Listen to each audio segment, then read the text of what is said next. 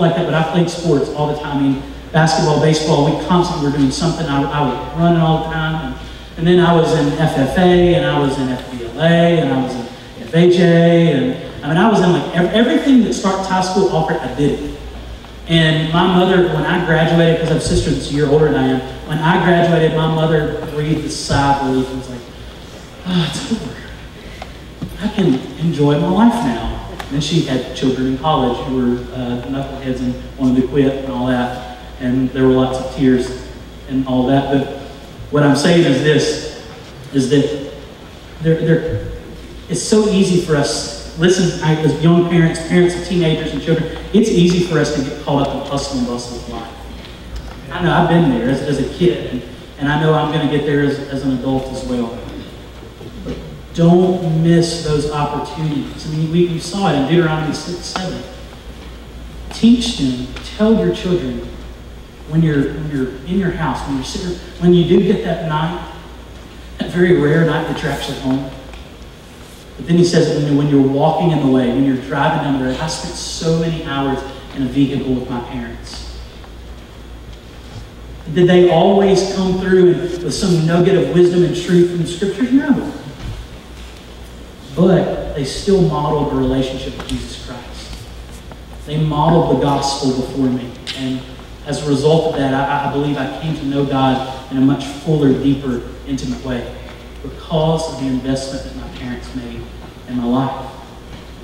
See, it's not, you don't, there's some of you sitting there like, I'm not a professional. I didn't go to seminary. I didn't, God didn't call me into the ministry. Well, yeah, He did. He did call you into the ministry, ministering to your children. But it's not rocket science. It's not rocket science to teach your children some scripture. Maybe to teach them a memory verse a month.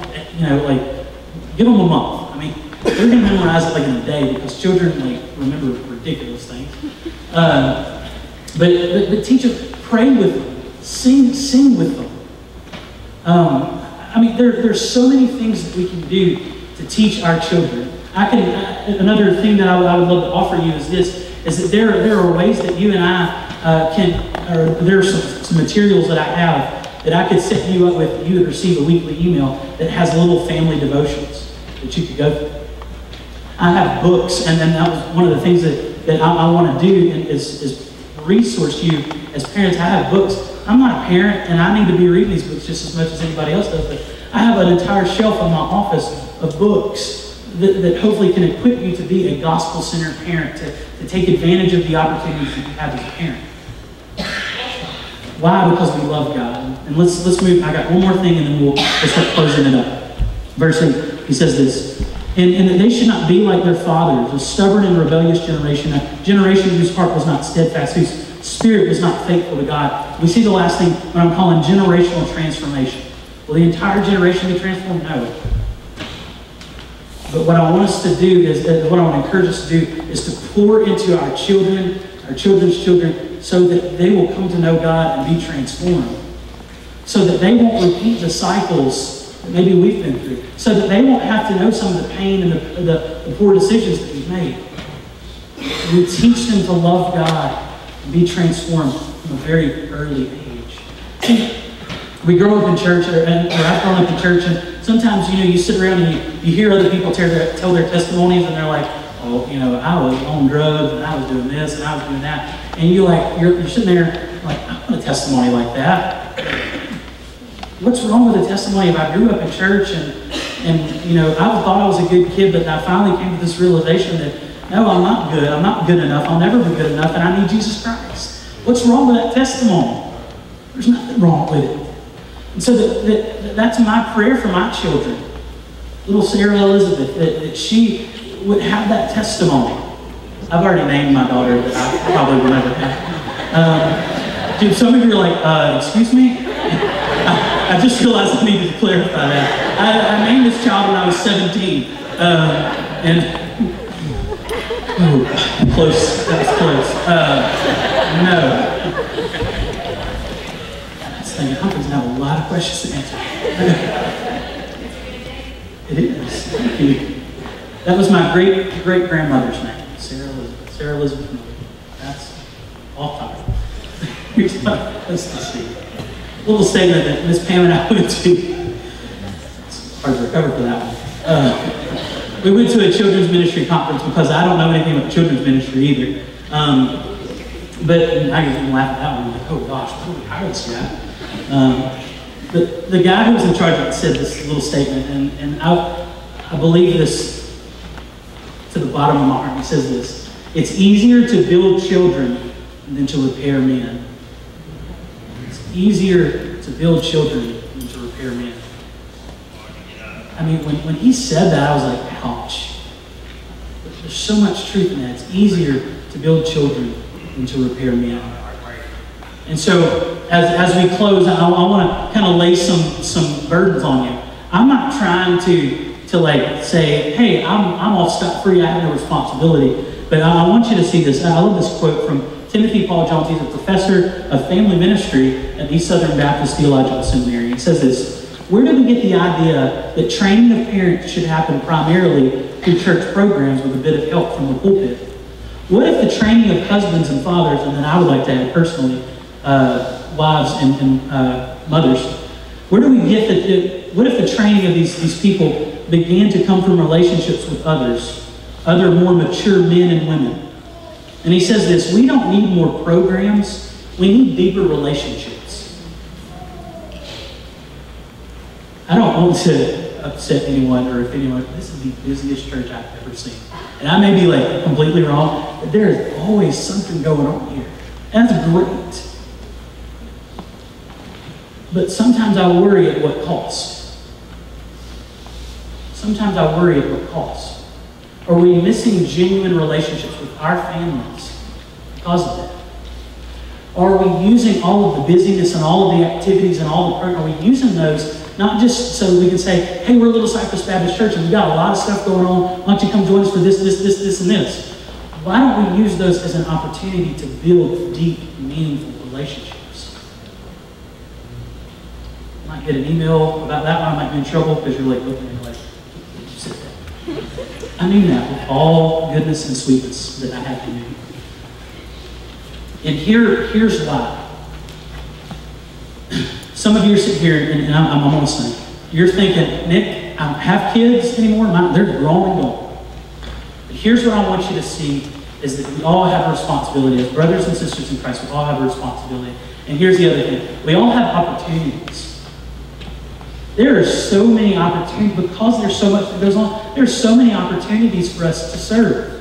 I feel pretty sure Miss Pam and Miss Edna would welcome so much more help in the preschool and the children's ministry. Am I right? And some of you are like, I can't do it. I hate kids. You don't hate kids.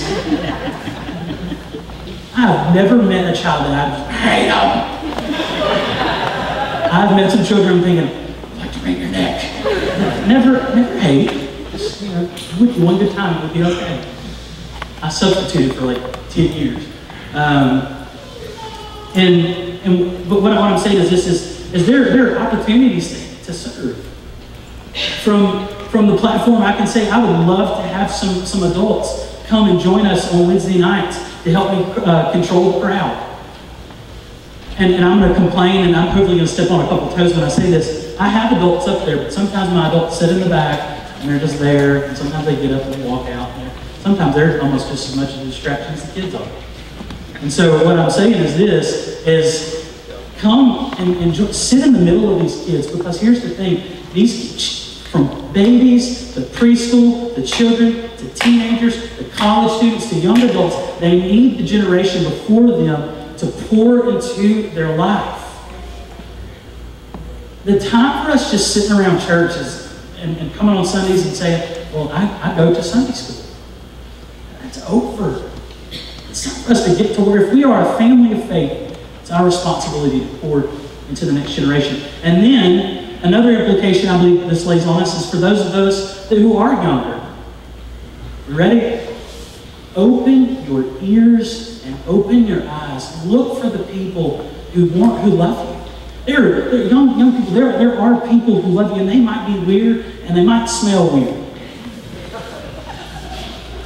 But they love you. And here's another truth. You smell weird too. Because y'all hug. And sometimes I hear them like, ooh. But what I'm saying is this. Open your ears. Open your eyes. There are people who love you and want to pour into your life. And so we need to open ourselves up to that. It doesn't matter how old or young you are. There's someone, again, I said earlier, there's someone in this church who has a story that could just do wonders in your life. And so my question to you this morning is this, is what are you going to do with this? What relationships are you going to begin to foster? If you think you're wise, and most of you are, who are you going to go seek out? If you're in over your head in some situation, who are you going to go seek out? One of the things I've challenged our students with on Wednesday nights, and I'm going to challenge them from the stage yet again and ask, anybody found that prayer partner yet?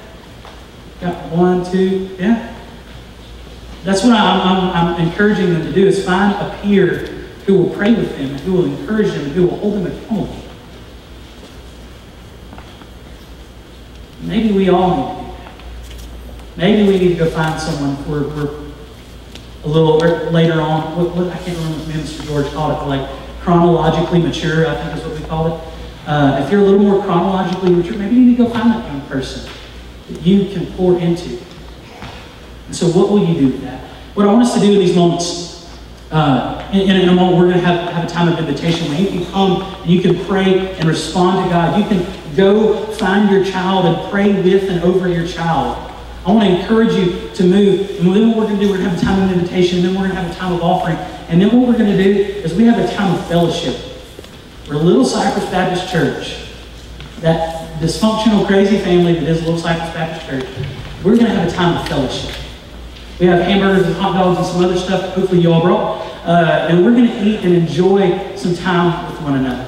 We're going to get to begin to foster those relationships. And so don't just bail. Hang out. Get to talk to somebody that you don't ever talk to. I can say this because I still kind of feel like an outsider myself. It's hard to get to know people in a church this big. I grew up in a church where it was mostly my family. And so I knew everybody. And so now I come here and I know some of your faces. And I'm always like, hi, friend. I want to know you. We need one another. And so don't be that guy who's like, well, I'm going to go now. Stay and foster those relationships. Find someone that you don't know and get to know them. Because who knows, that might be the person that you need 2 months down the road.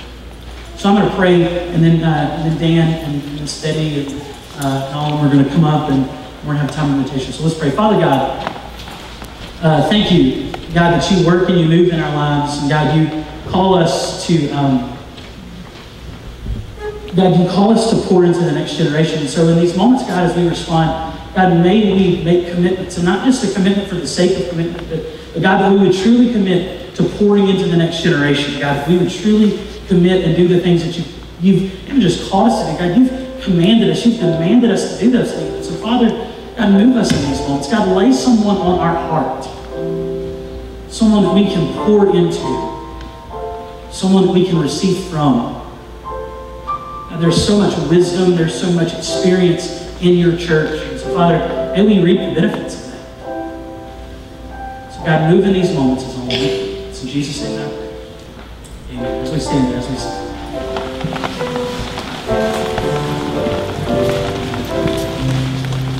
I will decide.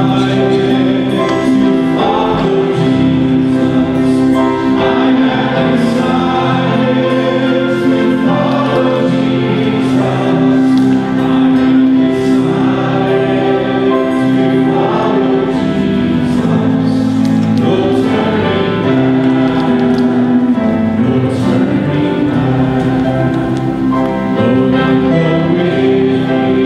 me, I still follow.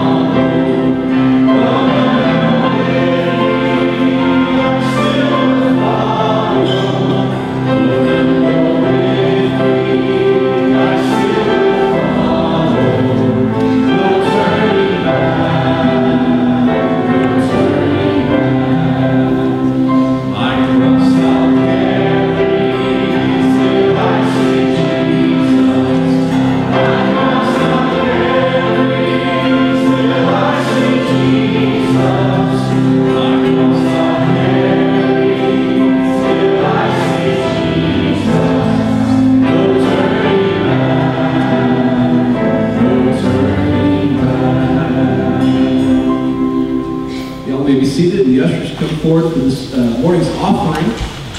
We are going to, during the offering time, watch a video of Reach, Texas, church in Brownsboro, just north of here. If you know where that is, little town there. And again, the goal for Reach, Texas for our church is $3,000. And so, just to help out Texas missions. Let's pray. Father, thank you for this day that you've given us, this opportunity that we have to give to you, Lord, and give to this church and their cause, also to Reach, Texas and Texas missions, Lord. Father, we praise you for who you are, for all that you do in our lives. Father, thank you for this message that you laid on this heart, Psalm 78, the fact that as long as we have breath, you haven't given upon us yet, Lord. We still have opportunity to minister in your name. We still have opportunity to reach out to others, to be an encouragement, to be an example to one another as well. We took all this in Jesus' name. Amen.